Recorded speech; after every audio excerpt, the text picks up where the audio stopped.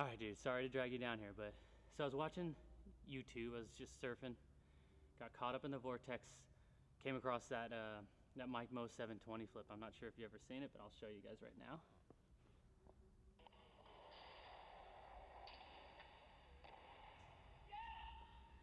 I was like, that's pretty insane. So I come here, do it second try. I'm like, that's just too easy. I'm like, Mo duped everybody. It's just like 1.2 million views.